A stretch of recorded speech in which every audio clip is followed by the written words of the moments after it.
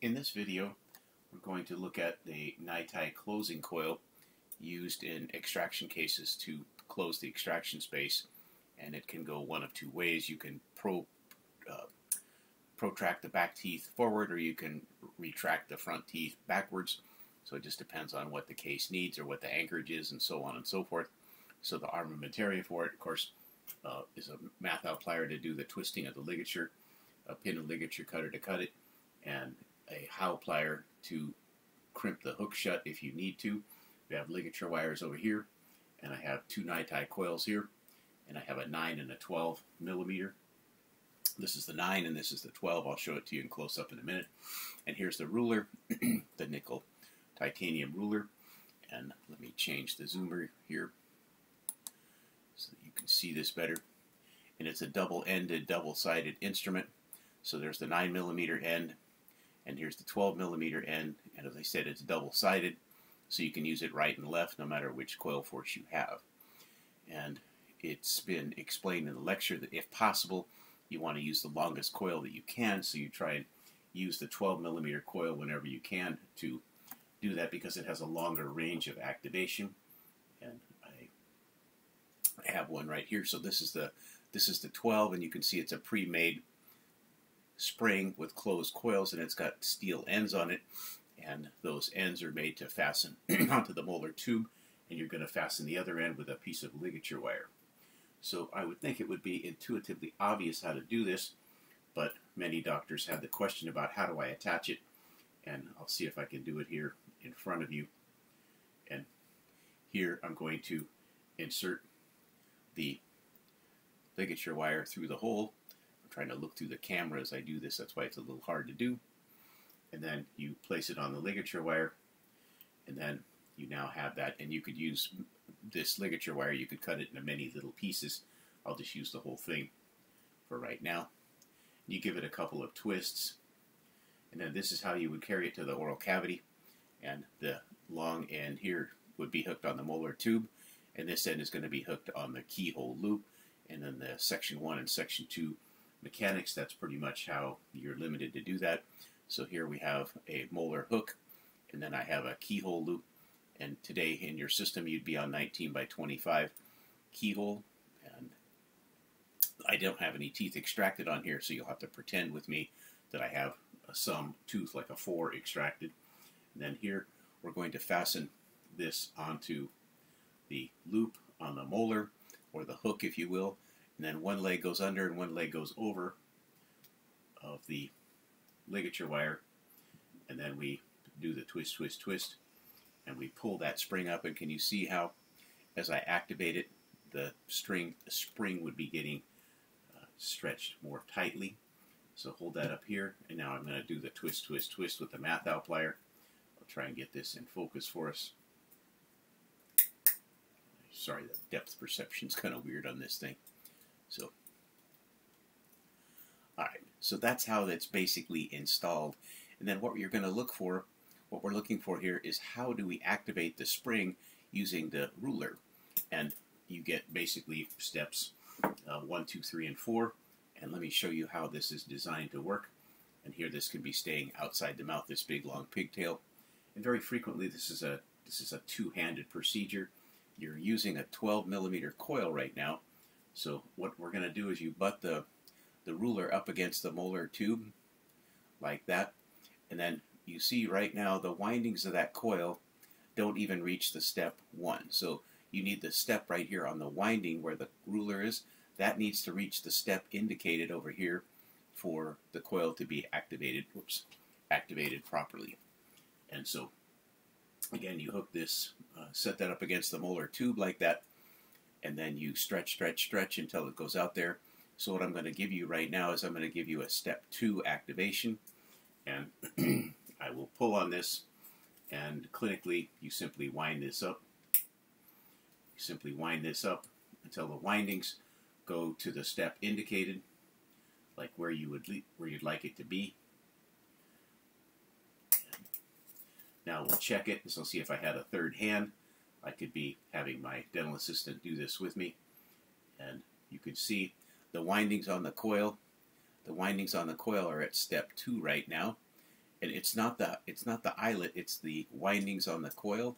And let me zoom this up just a little bit higher so we can see that better in the light. And here we go. So butt that up against the molar tube, and then you can see that the windings are at the level of that step 2. And then let me do a step 3 for you. And the step 3 is going to extend up here in front of that tooth. So a step 3. And step 3, 4 moves back teeth forward. And step 2 moves front teeth back. That's the POS system. And we keep stretching that coil. You can feel it's getting a lot more tension in it now as I stretch that. And that might be just a tad too far. So it's the windings of the coil. It's not the eyelet on there that is doing the measuring. You're going to measure to the end of the windings of the coil. So again, in a bigger zoom, go up there, and it's almost a step 3 activation. I need to go, say, another 3/4 of a millimeter to get to a step 3 activation. So pull on that again. So a couple more twists. And again, with the 12 millimeter end on there, put that up against the molar tube, and then get that zoomed up. And it's still not quite to a 3 millimeter step, but it's clearly more than 2, so I'm going to keep going. And another nice thing to do, you could, if you had a really sharp fine point marker like a Sharpie, you could mark the arch wire, and then you could set this down, and then you can pull it directly. But I don't have the marker, and I don't have a dental assistant because this is just a demo model. And then I keep pulling that spring, keep activating it, and that should be pretty close. So that goes up here, and in the light, that's perfect. Okay, so doctors, you see the windings right there are at the step 3. So this would be to move the back teeth forward. So I've shown you step 2 and step 3, but basically that's how you operate this thing. And depending on the bracket, sometimes you can slide this under the wire, but this one doesn't fit underneath there. The end of the ruler is kind of thick. So this is what you would do. And then every month you're just going to hold the ruler up here and make sure you're at the same activation. So you're looking at a step 3 right now. So then what you're going to do is cut this and tuck it back underneath there so that you can dig it out next month and then do more activation. And you could imagine if you've extracted an 8 millimeter tooth here, you keep going, and as you're closing the space, you're going to run out of space, and this eyelet will hit the keyhole. Therefore, you will not have any more activation possible. So what you're going to do then is just change it to a 9 millimeter coil, and a 9 millimeter coil, of course, is 3 millimeters shorter. And then for that one, you're going to use the 9 millimeter end. So don't confuse that with the 12 millimeter one. But when possible, you use a 12 because it has a longer range of activation, meaning you could let the patient go home for maybe 2 months instead of coming back every month because you're just closing space. And let's say a patient continues to knock this off the hook by toothbrushing, so I can smash the end of that hook shut right there. And for that, I'm going to use a Howe plier, and then I put the Howe plier across here, and I go across the superior tie wings like that, and then smash the hook, and you can see it's quite malleable. It's a soft material, and I bend it up like so, and then that keeps it from falling off the hook. Can everybody see that? Where I have it closed, and you could continue to close it a little bit more if you wish, and then that makes it much more resistant to falling off the wire. And here it almost never falls off this because it's got so much tension on it in a step 3 or step 4, but even in a step 2 it still works great. Then you cut the distal end flush like you normally would, and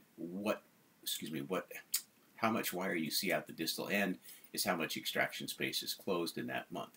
So remember, doctors, it's step 2 moves front teeth back, and step 3, 4 moves back teeth forward. So you clip and tuck right here, and then you're all done. And then obviously we're going to do the other side as well. So that's the installation. It should be pretty easy for you. Dental assistants can do this once you train them, but you have to learn this whole assembly, this whole trick yourself. So it's the windings, and I'll see if I can point to that. if I can find a sickle curette easily in here. Here's my sickle curette. So the spot you're looking for to go to the step on the ruler is the end of the windings right there. Right, so where that sickle curette is, that's the ruler spot. So let me show you that again here. And I have a still PowerPoint that shows you this as well. And I think I got it pretty close a minute ago when I did this. I'm trying to get it up here where we can see better. Yeah, so that looks like a step 3 right there. And you know, it's pretty lenient. If you're like half a millimeter off, it's not going to be the end of the world. So, okay, docs, I hope that was helpful for you. Remember, use a 12 when you can, and when it runs out of gas, then use a 9, and you should be all good. Okay, thank you for watching, and I hope that was helpful.